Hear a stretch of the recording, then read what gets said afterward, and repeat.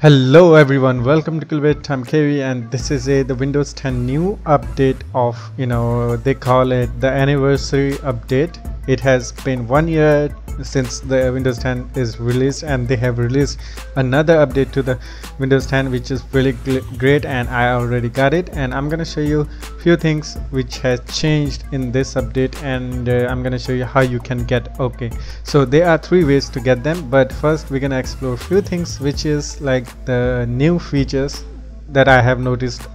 Normally I'm not gonna go into the deep detail, just in a normal detail. First thing is the new startup menu. Okay, as you can see, all of the icons are new, like the settings inside the that thing, and power button, and this thing, this thing.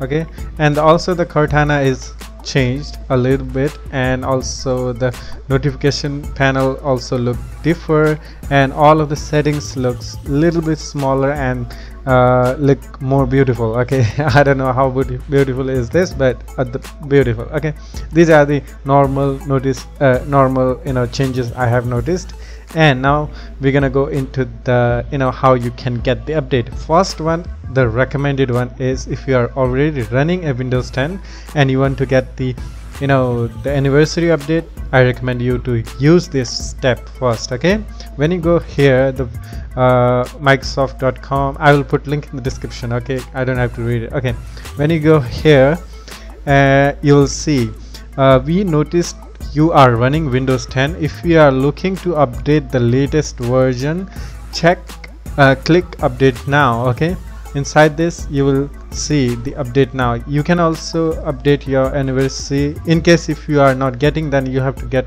from here, and another way is, okay, check for update. Since I have already got the update, so there will be no update for me because I am using the latest anniversary version, which was 16.01 something like that. So now another way is the getting a direct latest ISO. Okay, you can download the ISO from here. I will put link in the description for this. Okay, you can just and one more thing I need to explain you guys, like Windows 10 means the Windows Pro and the Windows Home. Whichever key you have, it will create, it will like turn into a Home or Pro, whichever key you enter. If you enter the Home's key, it will turn into the Home, and if you enter the Pro key, it will turn into the Pro. That's what the Windows 10 only is. Okay, once you select your edition and confirm, it will start the download. And third option, we have the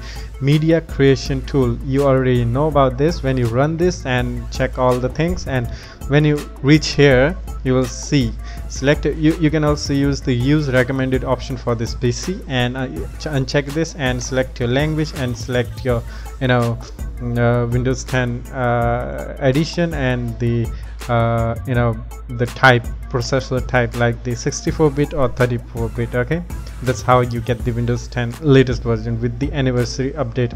The first recommended thing is go here and you will get the update, and also you can check your inside Windows, like check for update. In case you are not getting, then you will get definitely when you go here inside this. Okay, it will say that we have noticed that you are running the Windows 10, and if you are looking for the new update, update now. Okay, just click on update now and it will do the job for you. Okay, that's all. That's but I got a normally Windows anniversary update just straight from the checking update inside the Windows, and I got.